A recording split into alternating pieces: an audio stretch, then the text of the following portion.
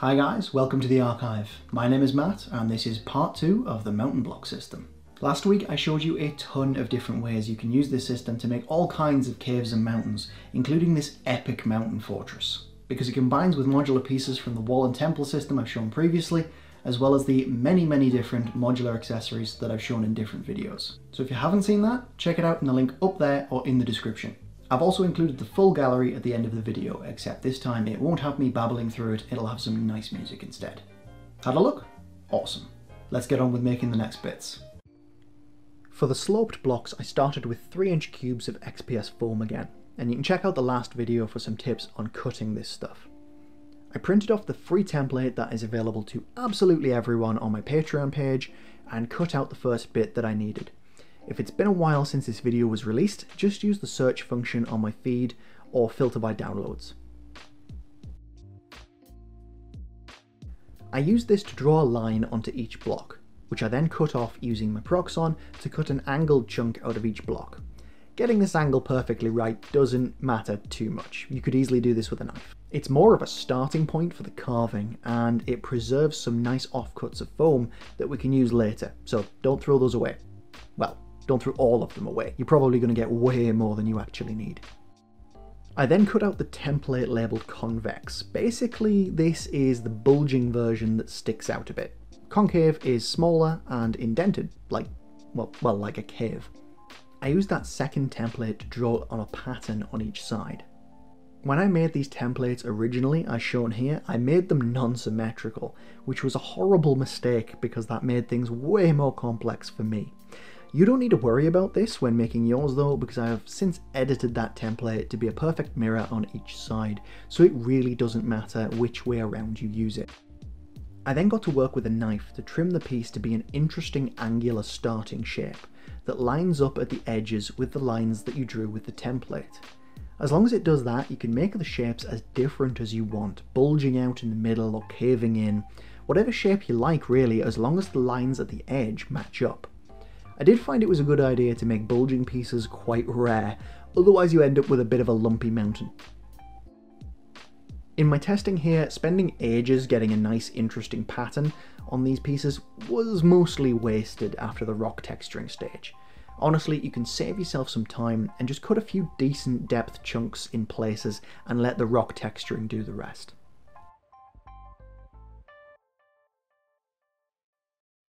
I also used some fine-grained sandpaper to smooth over any obvious knife cuts. Though if you're doing this, make sure the area is well ventilated and use a dust mask. The fumes when cutting XPS is mostly harmless. The particles when sanding are much less pleasant because they just sit in your lungs forever. Not fun. There's only one thing to be careful of here. To make sure the piece will line up with floor tiles in future, I made sure that on one side of each slope I didn't have the piece bulging out for about ½ inch. You can check this is working by making a ½ inch thick 3-inch square test piece using the concave template to check that they slot in flush. You can even convert this test piece into a tile later once I release that video. I'll talk more about that in that video. It's the main reason to use a template, and I have a lot more compatible tiles planned in the future. But if you don't have access to a printer, that's absolutely fine. As long as you make yourself a template, make sure it's symmetrical. You can do this by folding it over before you cut it, and make sure you use the same templates every time. You can do all of this without any access to a printer whatsoever. If you do have access to a printer though, it makes it a lot quicker, a lot easier, and it's absolutely free. So go download that if you can. From there, I just textured the pieces with caveman technique on all sides, using a textured rock and beating it with the foam to add that texture where I wanted it. Like I mentioned in the previous video, I found the best spots to use were heavily textured but not too uneven, so they didn't gouge holes too deep. I rotated the block as I whacked to make sure that the texture looked varied. I did find that using some of the sharper edges to occasionally add slightly deeper lines and cracks in the texture made the surfaces again a little bit more varied and natural looking. And also, as I mentioned last time, you can add to the technique with wire brush stabbing if you want, for a texture similar to the one that I showed for the caveman technique in my stone texture comparison video. I didn't, mainly to save some time. As I've said, I do feel it adds to the quality of the texture, but only by a small amount, and it is a fairly time-consuming process. If you think these ideas are cool and you'd like to see more of this sort of thing, don't forget to subscribe, like, and hit the bell to make sure you see my videos in future. For accessory slots, I made one flat side with 9 slots, just like I did for the square piece in the previous video. But I made the other flat side with none, to be the floor when it's flipped upside down. It doesn't really matter which side is which, because the piece is invertible, so don't stress too much about it. I made these slots in 4 different directions by stabbing in a cocktail stick ½ inch deep at a 45-degree angle after marking where to stab using the template. To allow corners to connect to it when upside down, I also made 2 slots in the sides, using the middle point on each of the flat edges from the template. You can use cracks here to disguise them too if you want to. Though, for the most part, they're not going to be that visible. I also made 1 slot in the sloped facing itself to allow placing vegetation, platforms to show climbing players or NPCs, or any other accessories that I add in future. I added these in a fairly random location to make it seem a bit more varied when you put these all together. For these side pieces, I made the accessory slots pointing up and down towards the flat edge with no holes in it whatsoever. That's basically the top and the bottom. But if this is confusing, you could just put them in 4 different directions again. It really doesn't matter that much. If the cocktail stick starts to feel resistance after a while of stabbing these in, don't push harder or you might end up messing up the foam internally. Just stop, sharpen the stick with a knife and continue from there, or just start using a fresh cocktail stick. The corner blocks were very similar with some slight differences. Again, I started with some 3-inch cubes and used the straight corner template from the sloped tiles again. This time though, I marked it on 2 sides that were next to each other to make a slope that rises into a corner, and cut the chunks out with my Proxon. Again, you can absolutely do this with a knife.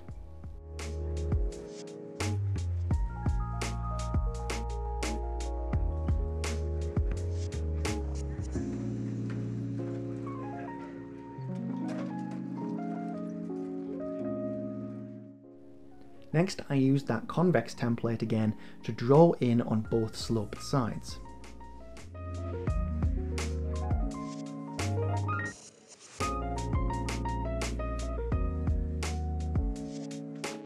After that, I also used this template on the underside, the bit that's going to be the bottom. I had to be careful to get my non-symmetrical pattern to line up. You should have no such problems if you use my updated template. You lucky buggers. From there, I used my knife to cut a rough shape into the piece that lined up with the template lines. The shape doesn't really matter as long as it lines up with those template lines. You can make these as varied as you want, just like the other sloped pieces.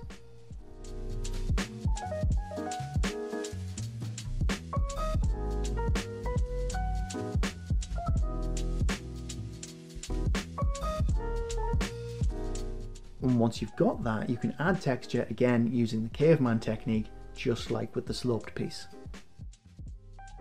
Finally, I chose 2 of the flat sides to be the connecting points, and 1 to be the floor when I hooked it on upside down, which I left blank.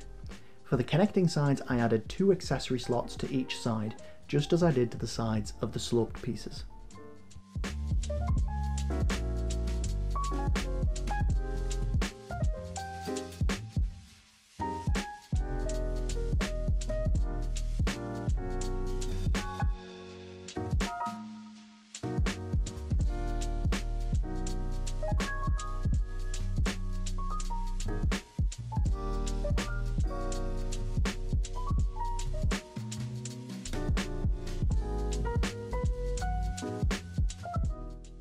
Then we've got the angle cut square blocks, which were mainly designed to line up with corner slopes to make believable non-90 degree sloped corners, and to allow these corners to curve inwards believably. These can also be used as standard square blocks in any situation where the top won't be visible, so it's handy having a few. Optional, but handy. Alternatively, you can just not texture and paint the sides to save some time. These are mostly the same as a square block, cut from a 3-inch cube again, but this time with curved convex template used on 3 sides to line up one corner that we cut off, again making sure it's smooth with the template edges.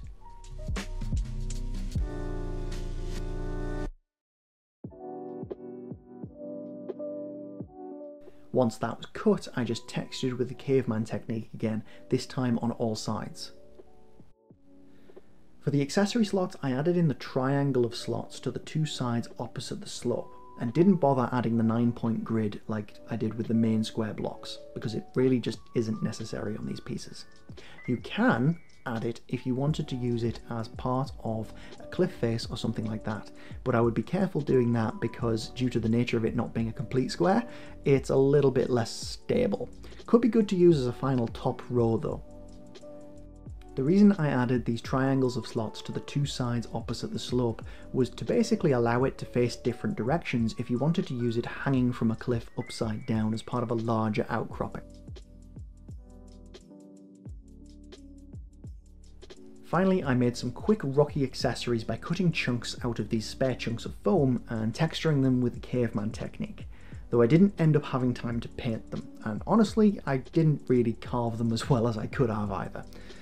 You can use this method to add all kinds of small ledges and rocky outcroppings to a build like this, as well as make some rocky ledges to allow characters to climb the sloped pieces easily. All you need to connect them again is punching in a 1-inch cocktail stick into the back at a 45-degree angle and rounding off the ends. Basically an accessory slot like all the other accessories that I've shown in the past. Finally, I painted all of these in the exact same way as I showed in the video last week, so if you haven't already checked that out, go check that out. Anyway, if you find yourself needing any tools or supplies for these builds, check out my equipment list in the description. It includes links to everything I use, where to find it, and if you buy anything through the Amazon links there, it helps support the channel at no cost to yourself. And that includes anything you buy through those links, even if it's something non-crafty like a candle or a cuddly toy. As always, thank you so much to those of you who are supporting me on Patreon and helping me make these videos week on week.